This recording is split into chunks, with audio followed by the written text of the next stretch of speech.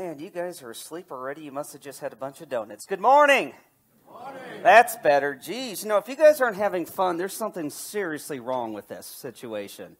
So please have some fun today. My name's Jason Yoder. Welcome to Accelerated Constrained Endpoint Deployment. In other words, how to keep your interns from doing bad things. Who's had an intern before? A few of you. Who's had an intern who's done something bad? Yeah. What's really fun about interns, when they come into your office, they're like, yeah, I'm in college, I'm great. When they come skipping in, it's a good day. But what happens when they do this? Clear your schedule for the rest of the day. It is going to take that long. Let me tell you guys a little bit about myself. Again, my name's Jason Yoder. I'm actually a Microsoft certified trainer, which means I'm a nerd with at least one social skill. That's your requirement to be an MCT. I actually specialize in delivering training in Windows PowerShell, but I also do the Windows Server and client. What? Oh, Cortana! I know you didn't get that. That's nothing new. Wait a second. Hang on. Turn the volume on here. Let's see. Hey, Cortana, who's your daddy? Technically speaking, that'd be Bill Gates. No big deal. Like I said, if I'm not having fun, something's seriously wrong here. Let's try that again. No, really, guys, my degree is in computer science, but by trade, I'm a network administrator. So really leveraging PowerShell is pretty easy for me because I've got a really good idea where we need to do some automation. But I've also had a very, let's just say, varied career as well. I'm also a Chief Petty Officer in the United States Navy. My rating is Information Systems Technician. So I'm a nerd in the civilian world, and I'm a nerd in the military world. What we're going to be doing is discussing some security today. And actually, my current duty in the Navy is to teach Security Plus. Why? Because we have security issues. All right, we need to resolve these. We're going to talk about our goal, a little bit about our goal today, which is, of course, to stop Timmy from doing bad things to us. And then I'm going to show you how to deploy endpoints, some of the problems we have with deploying these constrained endpoints, and how to get around them. And then, of course, the big thing, how do we make sure we stick to what's called the principle of least privilege? What is the principle of least privilege? That's right. Have you noticed that if your users discover that they have more rights than what they should, they spend a lot of time using those extra rights and not actually doing their job? Yeah, they do that. Okay, so let's talk about a few areas where I've been breached in security because the users had excessive rights. Now, this one goes a long ways back, but I think y'all enjoy this one. Anybody remember a little operating system called Windows 98? Yeah, a long time ago, right? I did not want to deploy this. This was at a public school system. All right, so I actually wanted to deploy Windows NT. It'd be secure, right? But it was $100 a seat more. They kind of said, no, do this. So one day, while I'm doing a normal check of my network, I noticed a sixth grader in a room full of computers without an instructor, all by themselves. So I fired up System Center, brought up the screen, and I'm watching the sixth grader. So the sixth grader opens my cached credentials and copies all the contents, goes to the teacher's cached credentials, pastes my contents, logs off as the sixth grader, logs in as the teacher, and now the teacher has my admin rights. Cool, huh? Yeah, don't deploy unsecure operating systems no matter what management says. All right, how about this one? Anybody have a terminated user who still had access? You guys are very fortunate, okay? No, this is bad because I'm not kidding you. This is my first week at a large engineering company in Indianapolis. And when I inherit somebody else's network, you know what it's like. You kind of have to figure out what's going on under the hood. So I open the security logs, and I happen to hear by the water cooler, somebody got fired on Friday. I'm looking at Saturday, and I can see an interactive login inside the building. They didn't even take his keys. All right? How about this one? Who has an FTP server? Yeah, so here's the thing. Unfortunately, being in the military, sometimes I have to go away for a while, which means I have to trust people. Right. So I come back, and someone gives me a call, and they say, hey, Jason, you might want to look at your FTP server. Okay. So I look at it. We're an adult pornography distribution center. Speaking of which, sound, recording, disabled. Bye-bye, Cortana. I love you, sweetheart, but not right now. Okay, yes, we were an adult industry distribution site. Boy, I was happy. Not. All right, but we also have this one. Our college intern. You know, I want them to be able to do things. But when I gave certain intern rights, let's just say I was still pretty inexperienced at the time. Oops. Yeah, it's called backup tape time. All right, so we're going to take a look at some ways. You know what? She did not have me do this. I have extra time. I feel like that I'm going to kill Dorothy if this goes all the way down. And I feel like we're in the Wizard of Oz. Gotcha. All right, so let's talk a little bit here. First of all, Gia. Who's heard of Gia? You better raise your hands by now. Good. This is not for you. Seriously, I'm not going to do Gia. Gia is awesome. But you guys remember, I'm an MCT. I just taught my 79th PowerShell class before flying over here. I know what's in the industry. A lot of people don't have PowerShell 5 yet. All right, so what we're going to talk a little bit about today is how to get some of the benefits of Gia in an environment where we cannot have Gia. And that, let me tell you, that exists out there. I remember when I tried to convince the superintendent we need to upgrade to the next version of Windows, this is kind of how it went. You're my guinea pig. Jason, just because Bill Gates releases a new operating system doesn't mean we're going to pay for it. Okay, so I get a lot of that in the industry. I also get a lot that, hey, we don't have the funds or the time or the people to upgrade to the cutting edge. So we have to work with what we have, right? It's okay. We have ways to work with this. We're going to maintain the principle of least privilege and prevent overcomplication. See, that's my whole thing. Anybody work with somebody who likes to take the most complex process? You're kidding me. Oh, wow. I tell you what, I'm jealous of you guys. I've worked with people who deliberately made it as complex as possible to show off.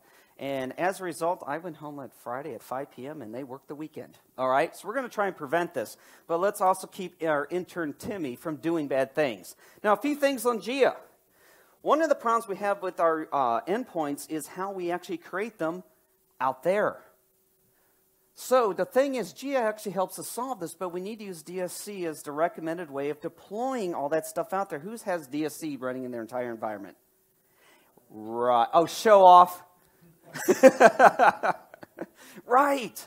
Okay, so when I'm talking to people about this, now granted, I helped develop Microsoft's training, the official training on PowerShell, and I've been keeping it up to date. It's actually based on PowerShell 3, which is the basis even for PowerShell 6. All right, but when I talk about Gia and DSC, people go, Jason, we just can't do this right now. It's going to be years. Okay. Well, first of all, PowerShell 5 is one of our requirements for Gia. And, well, you can go all the way back to Windows 7. Good luck if you're still on it. But, you know, again, that requires you to do some updates, and that takes testing. So we kind of have to watch out. So here's our issues. Not everybody can have PowerShell 5. And also, we potentially have hundreds, if not thousands, of physical and virtual machines already deployed. People aren't going to undeploy a system just so they can play with DSC.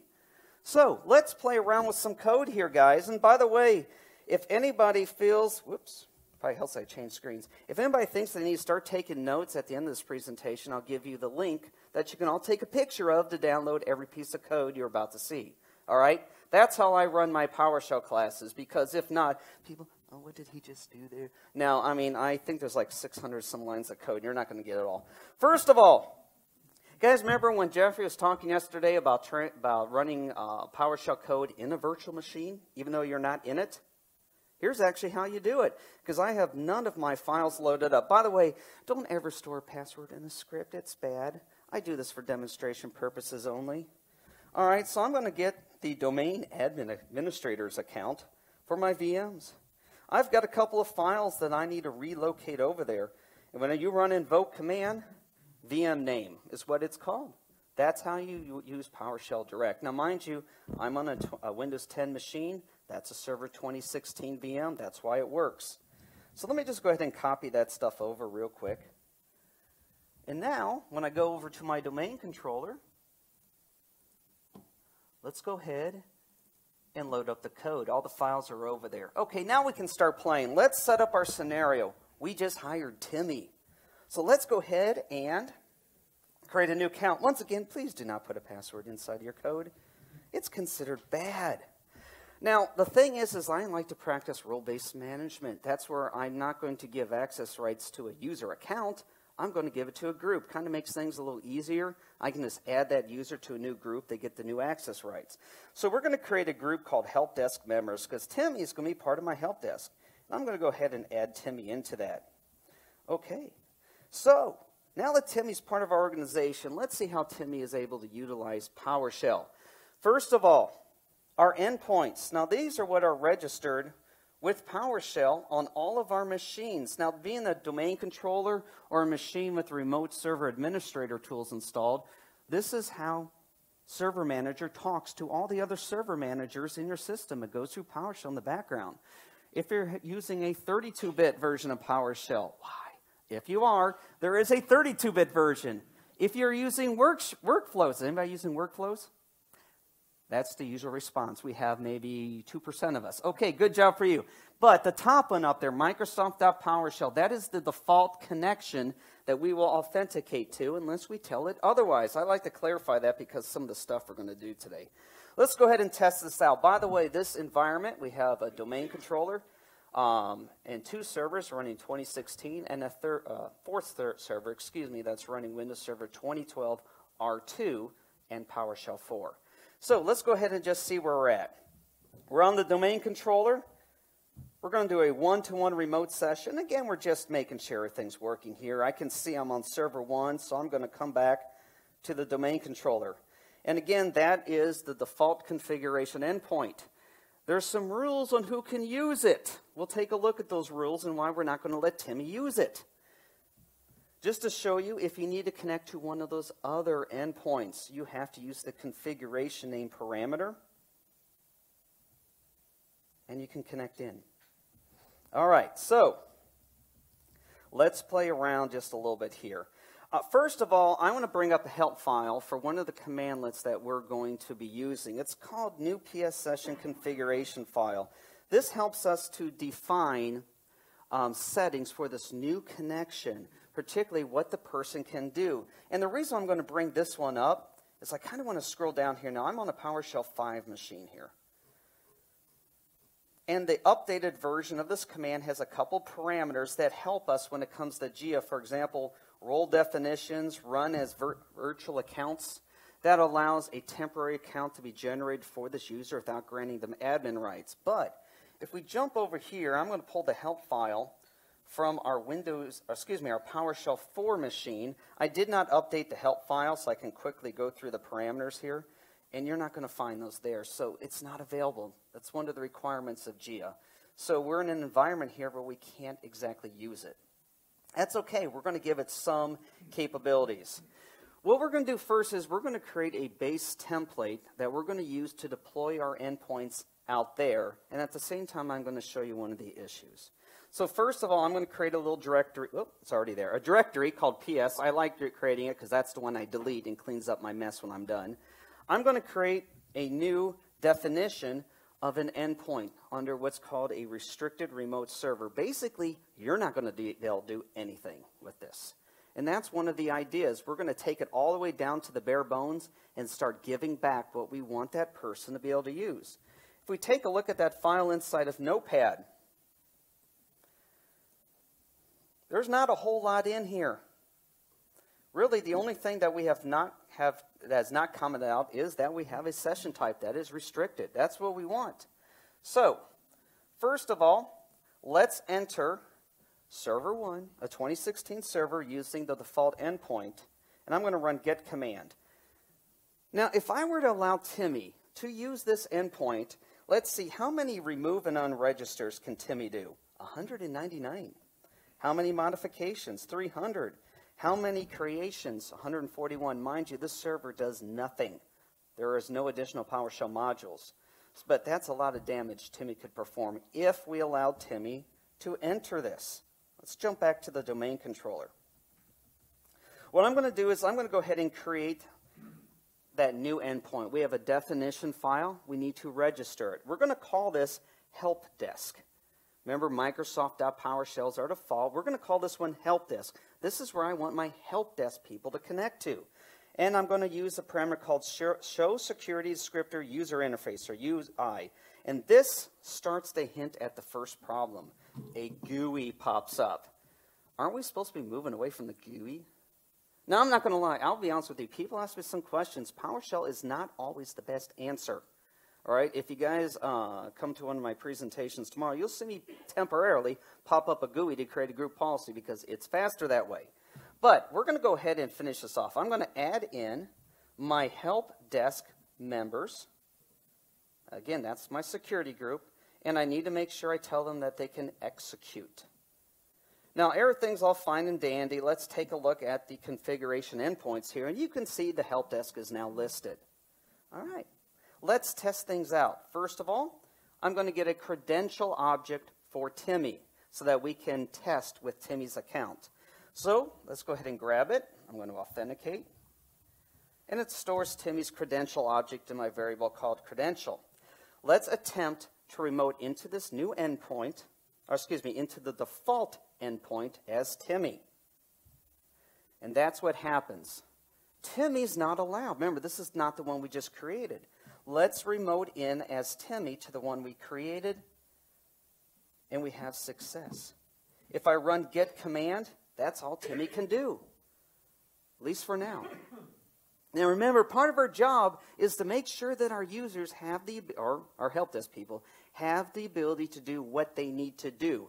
I would say right now, Timmy is probably going to be staying on his desk playing video games on his phone because he can't do a whole lot right now, right? All right, we need to fix this without causing a lot of damage to our system. So let's jump back to the domain controller and see why Timmy cannot get to the default endpoint. This is part of the built-in security. The operating system, domain admins, remote management users. They're the only ones who are allowed to connect to it. So, of course, our strategy is to give Timmy domain admin rights, right? I'm glad everybody says no. I'm not kidding you guys. Sometimes in my Windows Server classes, oh, yeah, that's what we do. Good luck with that. Okay, let's take a look at the permissions on the help desk one. And what I want to show you right here is, there it is. Domain help desk members. They are allowed access to this endpoint. That's why Timmy could get in. Here's the real reason why. I'm going to pull up the security descriptor SDDL property. Oh, that's descriptive now, isn't it? You know, when I show this, people ask me, why do they make this so complicated? If they spelled this all out in English or any other language, it would go to about this big. All right, that's why we have this complex code. Let's take a look at something here. I see that there is a security identifier right here. And I see it has a relative identifier of 2112. I'm going to pull up the SID of the help desk members security group, and you're going to see it matches that. So at least we're able to decipher some of that just a little bit, right? At least we know that that SID's included in there. All right, well, let's play around a little bit here, and let's see if we can deploy our endpoint out there. And this is where we're going to highlight one of the problems we're going to overcome. I'm going to go ahead and create a session to server 1. Again, this is a 2016 server we're using here. Let's take a look at its endpoints. Before we do anything, we can see the 4 default endpoints are currently present. All right. So I'm going to go ahead and create our configuration file. I'm not doing anything different than what I did locally on this machine. And now I'm going to create its help desk endpoint. I'm going to register it, and you can see we're using show security descriptor UI. And we're going nowhere. What just happened?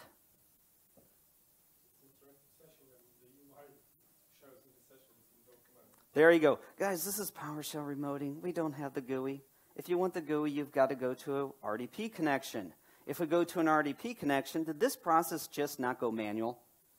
All right, that's kind of against the whole way I work. Anybody here like doing manual?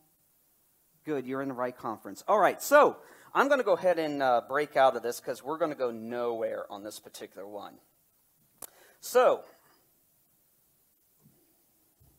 again, that security string we need to bring over there. Well, let me see something here. What does all this mean? Because now you guys have to come up with this on your own, don't you? What's this, GXGR? Well, I don't know. Let's take a look at some document. Oh, look, MSDN. Isn't that our favorite place to go? Let me see here. Yeah. Now, of course, these websites are built into the code for you guys. Is there any GXGRs in this one? No, actually, I think it's an access control entry. Let's try that. What does that stuff mean? You see how this can come very cumbersome if we have to go through the... Oh, there's GX is general or generic execute. GR is generic read. Oh, isn't that those properties we just gave it in the GUI a few minutes ago? Yeah. So here's the thing. If you want to do this, you have to figure out how to type that string. Okay, session's over. Questions? No, I'm not going to do that to you. All right, so let's figure out how we can fix this problem. First of all, we created a template, right? That was that endpoint we created here locally. So what I'm going to do is I'm going to capture just that security string in a variable we're going to call SDDL. All right, there it is. We've got it. Now what I'm going to do is let's try to repeat that procedure on the remote server, but this time without the GUI interface. So we create our file, our definition, and now I'm going to go ahead, instead of using the parameter called show security SDDL, I'm going to use the parameter show securities descriptor SDDL, and I'm passing it from my machine, the SDDL variable. Who's not familiar with the using scope? Okay, so what happens is this, in PowerShell 2, in order for me to send information from my machine, memory, variables, what have you, from my machine over there, I would have to add the argument list parameter of invoke command, and then inside the script block, I would have to declare a parameter statement to create memory to receive it. With PowerShell 3, and I'm surprised this is actually in very few books, in PowerShell 3, we have something called using scope. What that means is this. When PowerShell sees it, it automatically takes the, in my case, SDDL variable from my machine, creates it on the remote machine, and assigns it the value. So it kind of cuts down on coding a little bit. PowerShell 3 is your requirement for that one. So let's go ahead and run this code. We're going to register. We're going to call it helpdesk 2. Looks like it went through okay. Let's take a look at the endpoints that are currently on server 1. I can see helpdesk 2 is now out there. Let's take a look at its security descriptors. Looks familiar. Whoops, let's confirm it. Hey, they happen to match.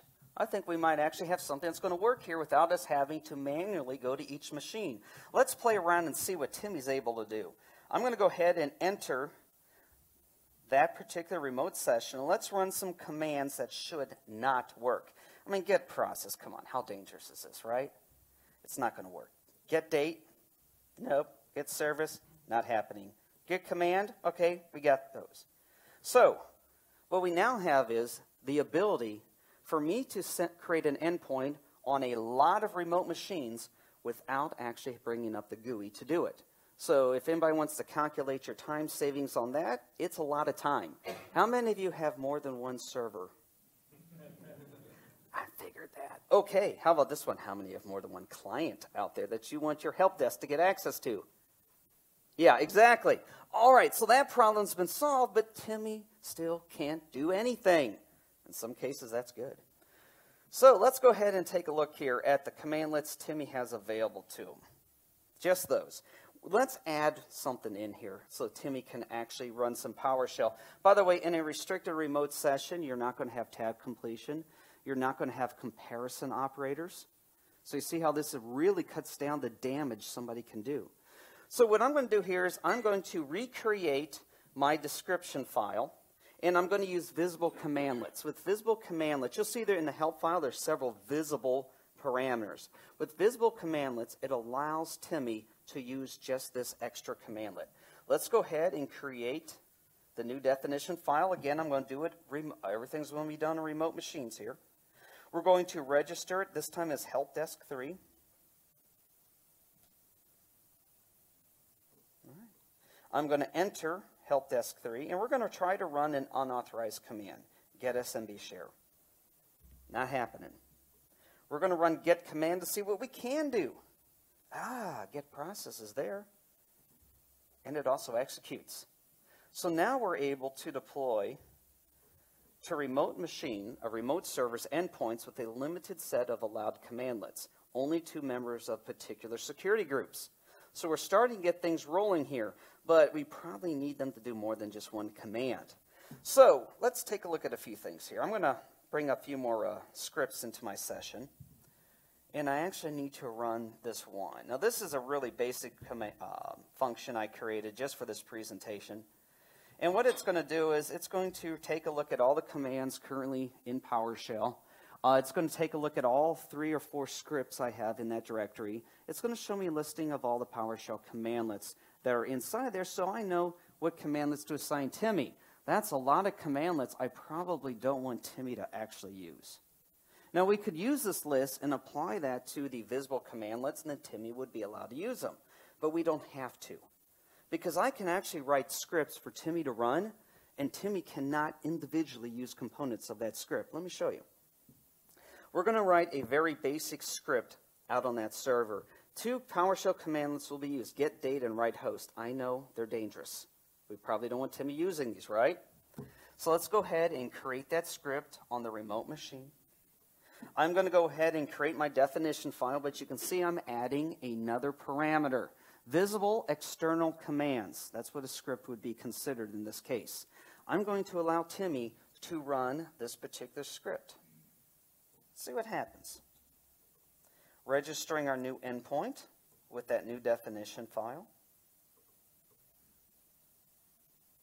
Let's go ahead and enter that endpoint.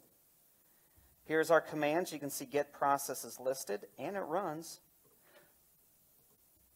And so does the script. But let's go ahead and individually run the commandlets that were inside the script. Get date fails, and so does write host. So even though Timmy has those commands inside the script, Timmy can't run it. Now I would, yes, go ahead. Can you dot source the script? And use that? Let's try it out then. Can you dot source that script? So we're in, let's see. Let's verify we're at location, get location. Okay, we're in the PS. Let's just make sure C drive /PS. No, I'm not doing very good here. Let's try this. Let's dot source, wait, dot space C : /PS /script1.ps1. Man, Timmy's not going to be happy, is he? I would still consider digitally signing the script just in case. I'll go ahead and skip to the end right now just because you asked that question. This is not going to be a perfect solution. Nothing is, but it is a lot better than giving Timmy admin rights, right? Yeah, so there may be ways to hack around this. I will never say there's never a way to hack around something. All right, so we now have gave Timmy the ability to use some scripts. Now this is a good thing because that means I've defined what Timmy can do, both at the command line, but also what scripts I'm going to allow Timmy to run. So I know the scripts haven't been played around with, and Timmy can run off and start, I don't know, enumerating all the network drives he has access to, recursively going through all the files in that system and deleting them. Does anybody know what Timmy did to me? He did just that. All right, so we got to be careful. All right, let's take a look at that endpoint, because if you notice, for Timmy to be able to connect to that endpoint, he had to specifically say it, right? There is a way to get around that so they don't have to specifically say what endpoint. So we're going to set a default value. Now, I'm not really big on default values, because when it comes to scripting, if you accidentally use it, your script just lost its portability. So, I'm just showing this for demonstration. Use it if you like. The current variable, the variable called PS session configuration name, holds the default endpoint. I'm going to rename this to help desk 4, which is the endpoint. Now, this would be done on Timmy's computer. If Timmy would go to a different machine, it would not be there. So again, that's where the whole portability thing comes into play. We're going to go ahead and set that. I'm going to verify that it took. We're going to go ahead and enter a PS session without telling it where to go. I'm going to list my commands and get processes there. So it did go to our new endpoint, even though we didn't tell it where to go.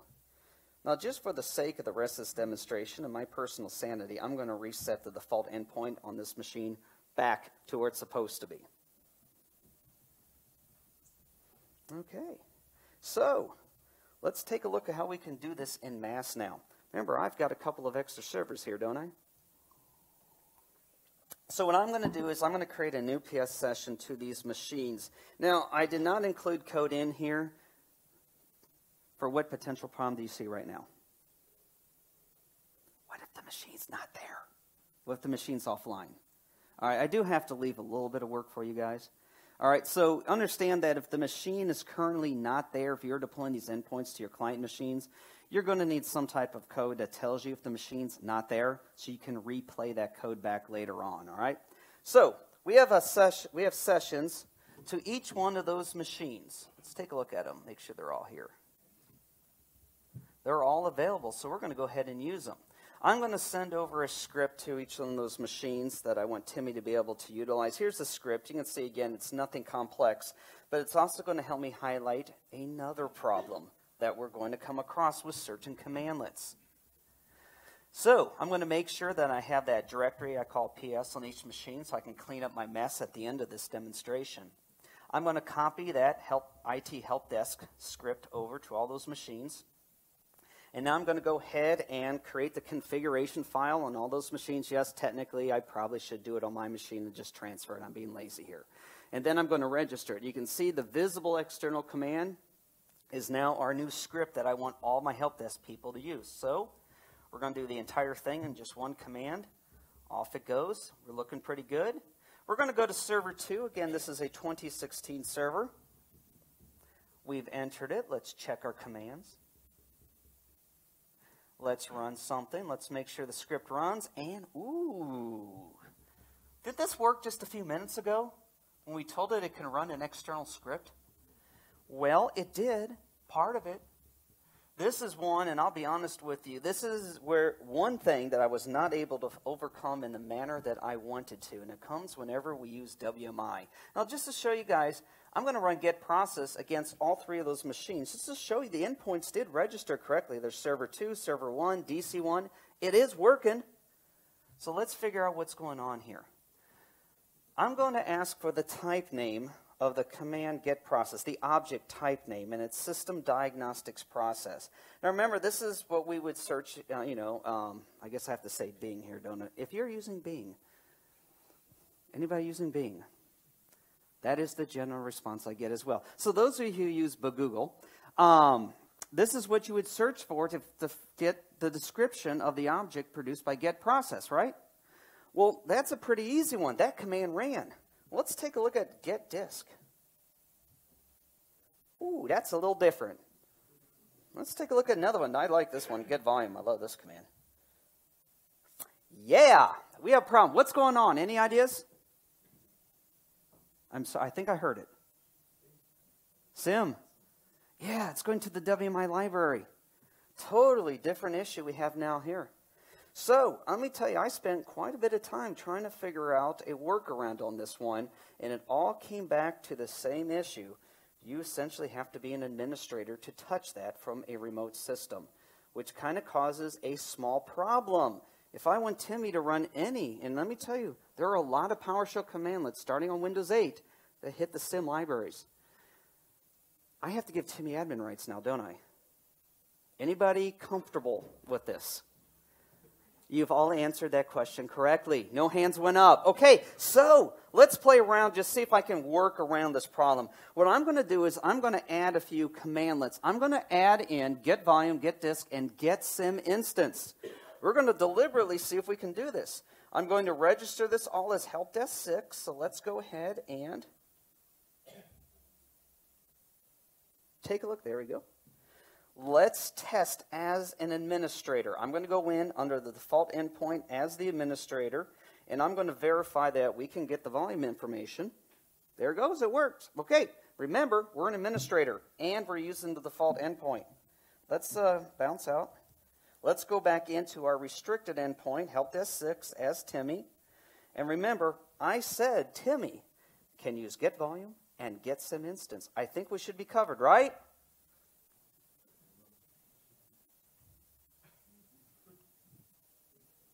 I'm getting a little worried. I would say that's going to be a big no, not happening. So we're stuck. Don't worry, there's ways to get around this. Okay, we're going to get to that. Let's go ahead and exit the PS session and see what we can do to fix it. Now, these websites I left on here as part of my research into why we cannot get this to work. I actually went into the SIM libraries and explicitly gave that security group and Timmy the rights to access them remotely. It still doesn't work. Yeah, so we're really running out of options. So, Gia, by the way, does help to address this because of the run as virtual account. It does address this issue, and you should be able to get around it nicely. But we are working in a world right now where not everybody can use Gia. So this workaround does have a security flaw, and of course I'm going to tell you guys about it. I'm going to create a domain admin account for Timmy. Anybody comfortable with this? Good. Oh, bad answer. Good answer for the rest of you guys. Okay, yeah, we don't really want to do this, but don't worry. I'm not going to give Timmy the password. How does Timmy use an account without the password? Now, of course, that does create the vulnerability that somebody needs to know the password. So it's going to have to, of course, be a trusted individual. More than likely, you're going to keep it to one individual, so there is still an accountability if this account is ever explicitly used. All right, again, this is not a perfect solution, but we can get Timmy running here. I'm going to create a help desk remote account. So I'm going to go ahead and create this. I do recommend, of course, using the official Microsoft training password for every service account you create. Nobody's going to even try this because everybody knows it's bad, right? All right, so, seriously, when I teach Security Plus to my sailors and I tell them that, really, we can use that? Let's just say I've got great job security there, okay? All right, so I'm going to go ahead and add, dare I say, to the domain admins. Now, you don't technically need to do this part as long as you add it to a group that ends up being a local administrator on the targeted machines. So we can actually use group policy, create a restricted group that forces this help desk admin security group, whatever you want to create, to become a local administrator on the targeted machines. That way Timmy can't use this on the domain controllers, which, by the way, normally I would not have done this to a domain controller. It was just really convenient. Let's go ahead and create, let I add it in. Let me add our HDRA account into domain admins. And what I'm going to do now is, of course, get the credential for it, the credential object, because I need to register a new PS session configuration file. I'm going to go ahead and use the help desk definition that we already created. But this time you can see I'm adding in another parameter, run as credential. Run as virtual account would have been really nice, but we don't have that luxury right now. So we're going to run as credential, and you can see I'm passing it the help desk object. There it is. Now we're going to go ahead and enter help desk 7 as Timmy. Let's try to run our problematic command, get volume. Okay, that worked, right? Of course it worked. Timmy's an admin. We just gave him the keys to the Ferrari. Let me tell you, this kid is going to go wild on you. Not good. Get service doesn't work. I'm an admin. I can't write host, so we still have some restrictions, right? Well, truth be told, we have quite a few restrictions. Let's take a look at accountability. Anybody ever inherit somebody else's network and there is a singular enterprise admin account that the entire IT department knew about? Yeah. Who had the accountability on that one? Nobody, right? That's a huge problem. Because without accountability, when something bad happens, what are you going to do? Fire the entire IT staff? It's been tempting before, hasn't it? All right, so we really can't do that. Let's kind of test this because I'm going to have more than one person assigned to the security group. I need to know who just used that account, even though they don't have the passwords. Let's see. First of all, I'm going to jump over here to server 1. It's just easier to see this in the GUI, guys. I'm going to go ahead and clear out the security log. I'm going to go ahead and remote in. Now, this is going to use our previous configuration file, where Timmy was not, we're not using the HDRA account. We're using Timmy. Excuse me, here we go. There it is. And I'm going to immediately exit out of this session. and let's see what happened in the security logs. Looking for event 4624. I know it's a little hard to read, but I can clearly see Timmy. All right, that's what we expected. Now I'm going to clear out the security log one more time. You just looked at your clock. How am I doing? Am I okay? It's okay. I was going to say, because Dorothy ain't dead yet. Yes, also, Okay. No, we're doing fine. I just don't want to kill Dorothy. It'd be kind of bad. All right. I went ahead and entered the session. Now, mind you, I did it as Timmy, but I did it under the account that actually uses the domain admin account. So here we, whoops.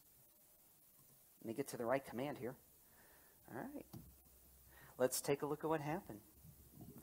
We got a few more event entries in here. Let's see. Oh, look, there's Timmy.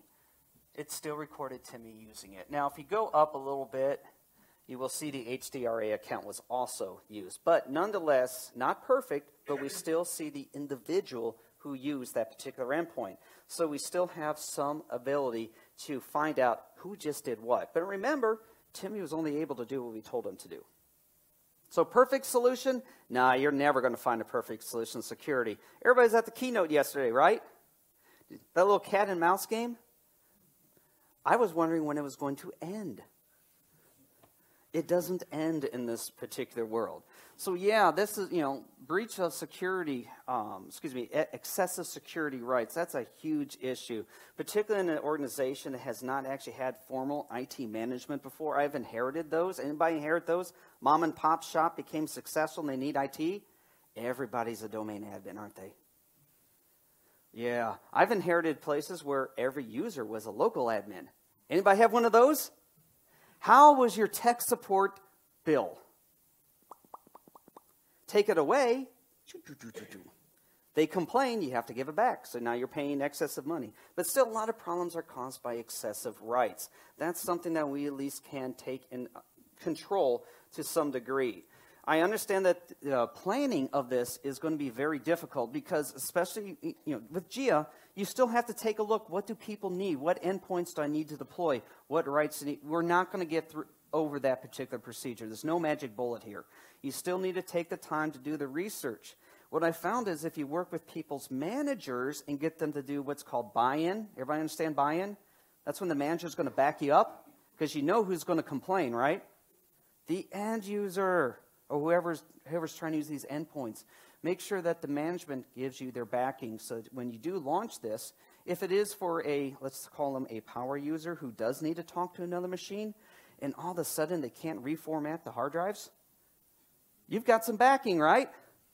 It does take a lot of planning. Now, the thing to remember here is if we deploy these and then decide we need to bring them back and then redeploy them with different rights, you'll probably have to restart the WinRM service on those remote machines, which means any connection you have will break. You'll have to reestablish your connections.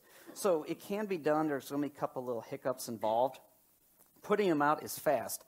Bringing them back in and then redeploying, it's going to take a few extra seconds to do. All right?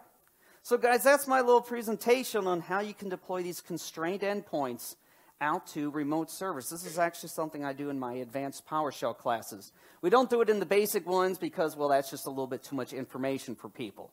But I hope you guys found this to be at least somewhat helpful. Do you guys have any questions for me? Fire away. We'll start here.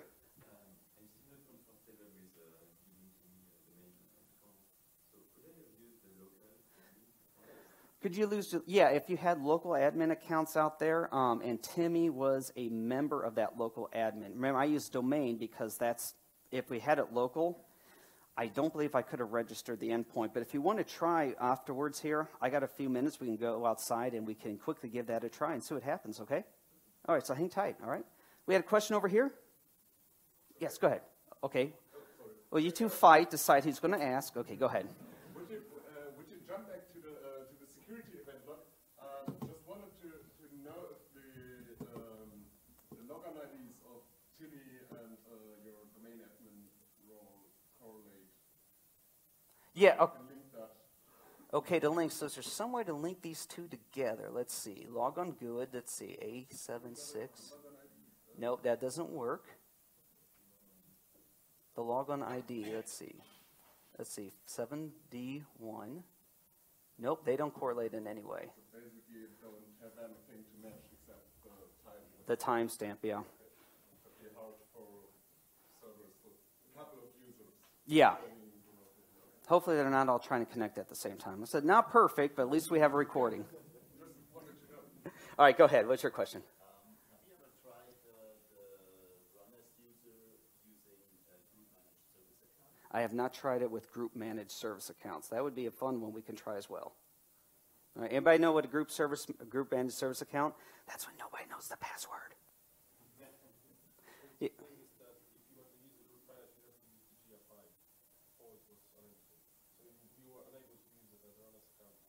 Yeah, because we do have to authenticate as of that is the one issue. So again, we can look it up and see if there's a way we can do that. I know I love that service, the group managed service accounts. When I left an organization, we didn't have group service managed, so I gave the person in charge, the director, all the service accounts, all the usernames and passwords, where they're at, and changed the passwords because I'm not supposed to know them right afterwards, right? That was on Friday. On Monday, I'm at my new job. He calls, hey, I need you to come back in. Why? Well, I deleted all the service accounts like he told me to. I'm a consultant now. Let's talk. Next question, please. As you guys can tell, I've had a fun career, huh? All right. Well, guys, a few things. Remember, set up your profile endpoint to capture that SDDL string. That's the key because that reduces the typo. We don't have tab completion to do this, guys. Sorry. All right, next up, remember to remove it when you're done. Or make it on the virtual machine you just take down. That way you don't leave that vulnerability up there. Practice that principle of least privilege at all times. We do not want people to have more access rights. We do, however, want them to be able to do their job. All right? And also, guys, for those of you more interested in GIA, Brad Scher, we're actually doing a session tomorrow. Well, tomorrow he's also doing one on GIA. I suggest you guys attend that one. But if you can't, at Microsoft Ignite, both in Chicago and Australia, Oren Thomas, he actually did a video. It's posted up at Channel 9. It shows you some really neat stuff about GIA if you're interested in going to that particular level. All right, so before we take a quick break, I got to do the final thing here. If anybody's interested, I do have a blog that I have not tended to this year because I have been absolutely swamped with work this year. But a lot of the stuff I've been working on, these projects, are about to end up on that blog. That's my Twitter handle. Anytime the blog updates, that gets lit up. If anybody's interested, again, I am a Microsoft trainer. I do a lot of different PowerShell classes. Give me a call or contact your local Microsoft Training Center and ask them to give me a call, and I'll be happy to help you or your staff get through PowerShell and finally learn it. Also, one of our sponsors here, O'Reilly Media, guess what? I have a video training series with them for advanced PowerShell scripting. Just go to their website, type that in, it'll take you right to it. Does anybody have their own little sandbox, or do not have their own little sandbox to play in? Because I put the code in the free section to build one. Okay, now when we deployed this, it was still called, what was Windows Server 2016 before they called it 2016? Windows 8 Server, something like that? I don't know. It's still labeled as that. I told them to change it. They haven't. But anyhow. All right, and also, for those of you who would like all the code I just showed you today, hey, guess what this is? This is my OneDrive. Download it. Use it. Have fun with it. Cool? All right, everybody, thank you very much. I appreciate your time. Enjoy the rest of your time at the conference. Oh, hey, one more thing. One more quick thing. I promised these guys I'd mention this. We're doing a lot of this again in Singapore in about 5 months in October. Let me tell you about Singapore. You get to the site a lot faster than you do here. All right, this site, by the way, is wonderful. But guess what? You also don't go hungry in Singapore. Oh, they got fancy restaurants like Long John Silver's, Burger King, McDonald's. You cannot go hungry in Singapore. But anyhow, guys, we hope to see you all there. Thank you very much.